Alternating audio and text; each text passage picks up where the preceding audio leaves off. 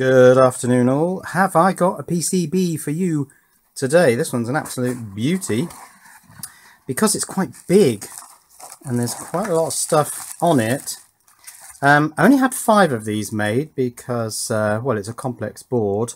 Can't see myself making more than 5 of these. Let's open it up and take a look. I think this one is over 100 millimeters in width, so I've broken out of the size needed for the minimum pricing. But let's take a look at this ground plane. Let's make sure that that's all intact. And yeah, that looks really quite lovely. Let's take that rubber band off. As I said, 5 of these. Let's just check that ground plane. I think that's all intact. There's not an awful lot on there. It's mostly plus and minus 12 volts. There are 1 or 2 signal tracks running on here simply because they had to hop across signal tracks that are on this side. So it's mostly op amps, resistors, capacitors. There's a few transistors. There's a couple of CMOS chips here which make up the noise generator, which we've seen because I did the noise generator on its own board a while back. There's a couple of 8-pin dual-in lines here for inputs. These are going to be RCA phonos.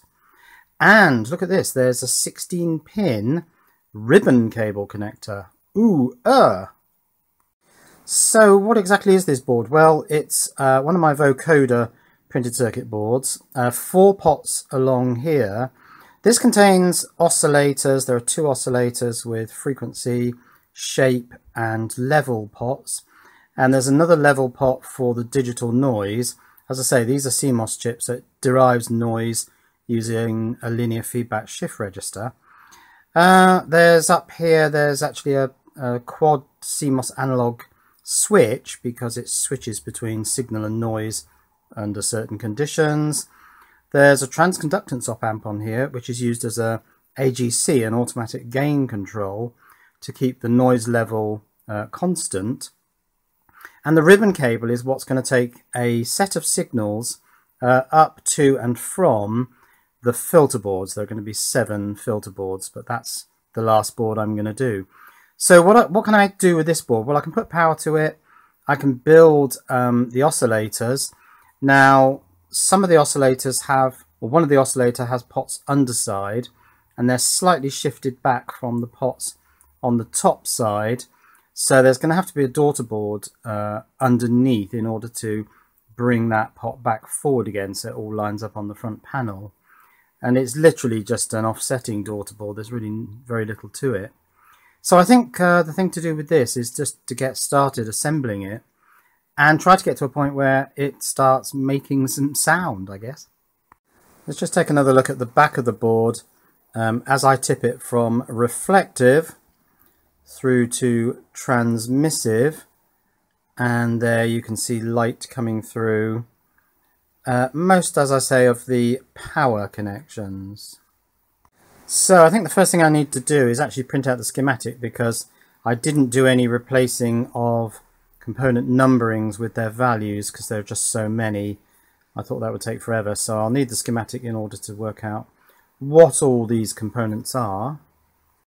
This is a whopping great schematic. There's a lot of stuff on here, but I'm going to concern myself with this stuff here. We've got 2 oscillators. Now the pots for one of the oscillators are all going to be the underside pots, so we probably won't be able to get anything from that oscillator, but the top side pots are all going to be soldered in. So a couple of op amps, dual op amps here, another dual op amp, but that's a JFET input, TL082. Here's a 741, so that's mixing all the oscillators and this noise generator, the linear feedback shift register, together. So we can probably pick the final output off the output of the 741 there, pin 6. So if I can find R26, I can probably feed that into a speaker. So if I build just this bit, we should be able to get something out of this board.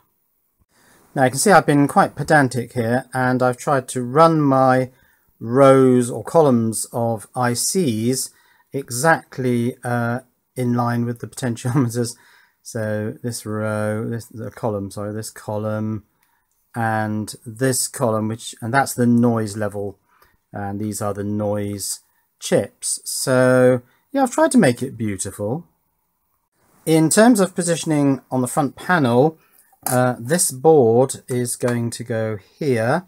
You can see the 4 pots are going to sit in those 4 holes. There are 3 pots underneath, and there's a switch. I think that's a switch, just a 2-position rotary switch. So that's going to sit there between the 2 slots for the ppm bar graphs, and a board is going to sit inside this gap, which is going to hold the matte black PCB which has the bar graph LEDs on it. So that's how it's going to go. So to make some sound, we need U1, U2, 3 and 4. U1 and 2 are these 2, that's U3 and that's U4. So it's a little L shape of ICs I need to put in. So let's get those in. I'll speed it up a bit to so it's not too boring. I want to get this done quickly as well.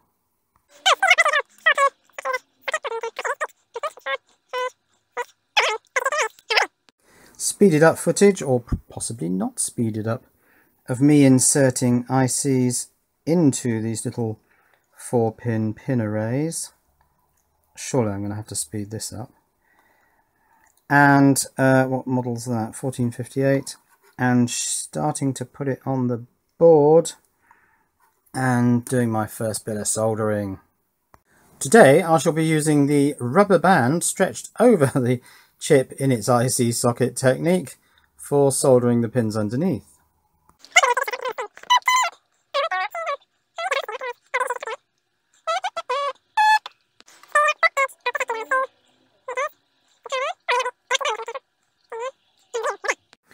And now, dear brethren, well, I don't know about brethren, but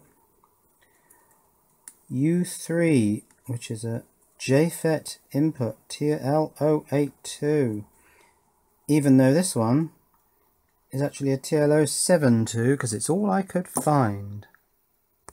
What on earth is up with this clock? It's really getting on my nerves. The battery's obviously gone flat, and that's because it's, I think, runs slightly fast. So every 24 hours, or every 12 hours probably, it has to wind itself backwards. Well, of course it can't do that, so it winds itself forwards.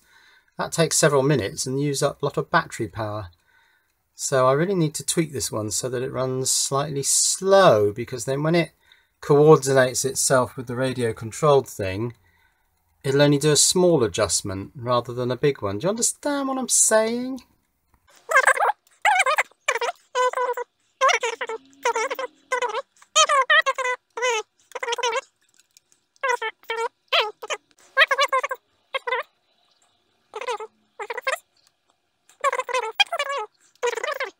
Well, look at that. I've got 4 integrated circuits in their sockets. That should be all I need for getting these oscillators to oscillate. So I'm going to do these resistors in pairs because they're R1 and R2 are the same. R7 and R8 in there are almost certainly the same. So let's get some resistors.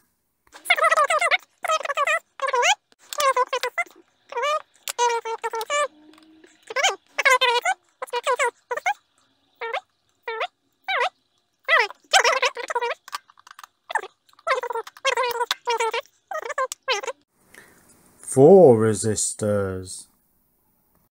6 resistors. This schematic, I found these ICs which are sort of laid out in pin order, but they're not quite as nice as if I'd used the actual op-amp sort of triangle shapes, which you can do, but they don't have that form factor for all the different types, and you have to pick sort of one part of the chip and then the other part and place them separately. It's quite awkward. But then this isn't quite as visual as to what's actually going on. It's a shame, really. Next, resistor 5 and 6 are 560 ohms. 560 ohms, a couple of them. Let's get them in.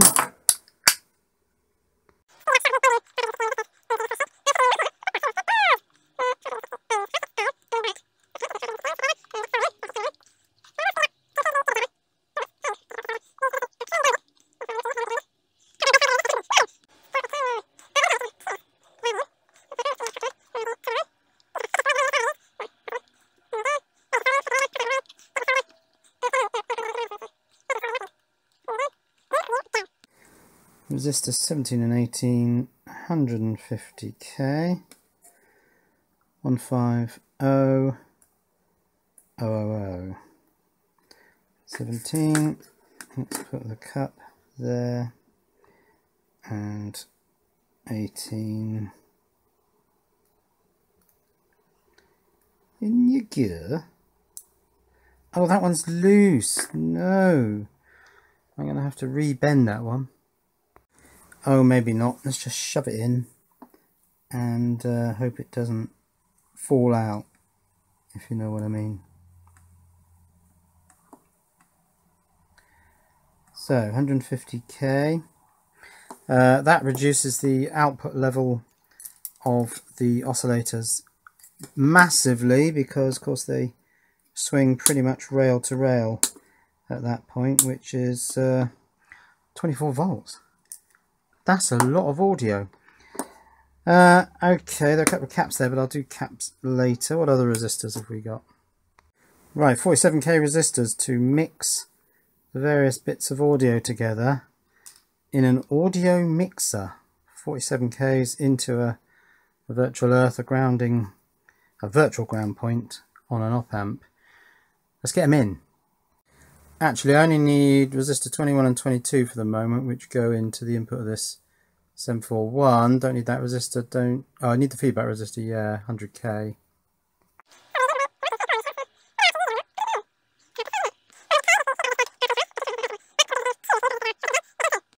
So far so good. Now I need the main oscillator capacitors, 100N each of these. There's a couple of capacitors down here which are just DC blocking capacitors.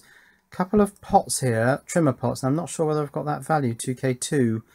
I hope I do. So I think I've got the trimmers. These are 202.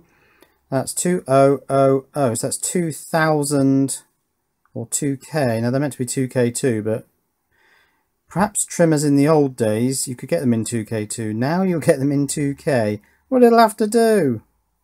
So how well do these fit in these? Oh yes, they fit very nicely.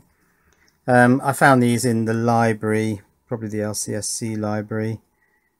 Oh, they do fit really rather well. Let's solder those in.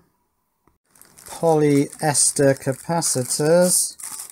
100N for the two main oscillator capacitors. They're a big value because these oscillators run really quite slow. The idea is that they're square wave oscillators. They run at a low frequency, and therefore you get that frequency and all the harmonics above it. So yeah, low frequency oscillators. And 10N I need. Haha, yeah, the common values I've wrote in big so that I can find them quickly. It looks to me like some of these have been in breadboard. Actually, maybe I'll leave the breadboard ones as breadboard length so they can be used in breadboard again. Right, I only need two of those, so 10N, let's get them in. So I think that's about it for the oscillators. I need the 3 pots. Now they will only operate oscillator 1, and I also need to put some power to this, so I need the 3-pin JST, and I'll put the 2 tantalums in for the smoothing. That should be it. I should better fire this up and make some noise. Well, I seem to be very short of potentiometers. I've got a 10k log and a 10k lin, so I can do frequency and shape. I don't have a pot for level, but that can be 100k. It's not that critical. I think it's because on previous incarnations of these oscillators, I was building it on here, I've used all my pots up and I never ordered any more. Yeah, these are 10k. I mean, I could take them off there, but they're soldered, the pins are bent over and soldered under wire loops, and then they're soldered at the front here, so they'd be a bit tricky. So I'm going to order some new pots, but I still think I can get this working today. Now, it's just about to solder that without breaking that tag off, which probably wouldn't be a brilliant idea because they're quite tricky to get. Well, it doesn't take much effort, but it would be difficult when it's in the board.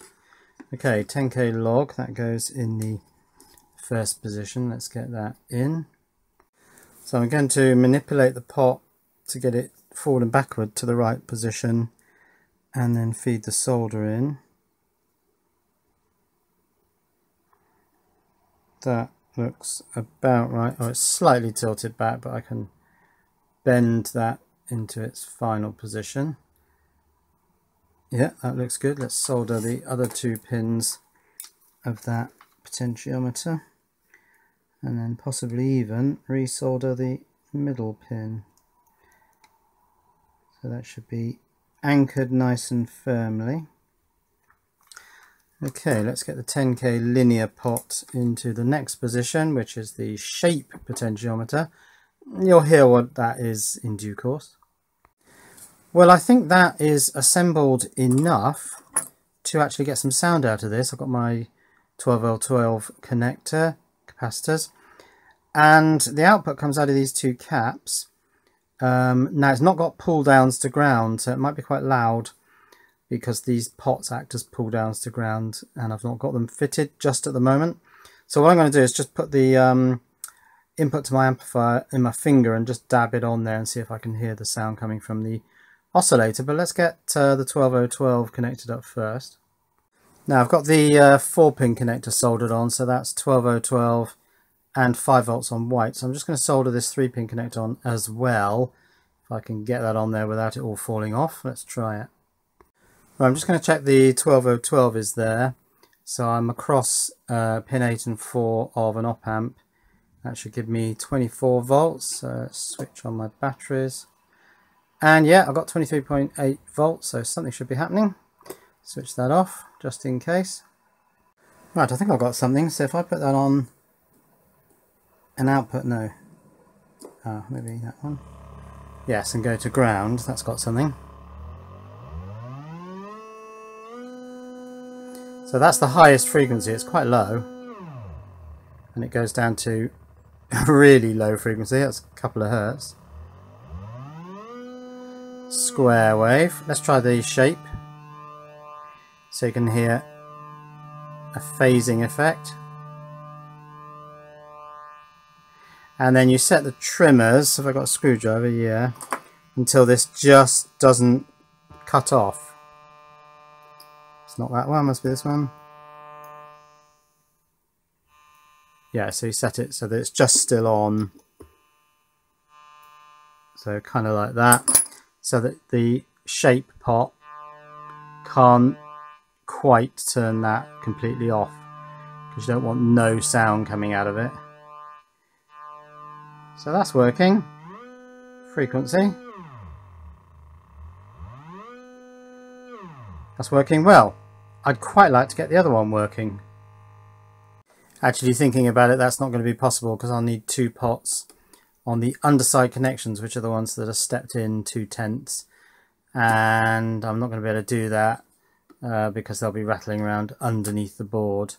So no, I'll have to content myself with just hearing the one oscillator for today with its phase control. Well, it appears to work. There are no short circuits on the board, so yeah, that's pretty good. So cheerio.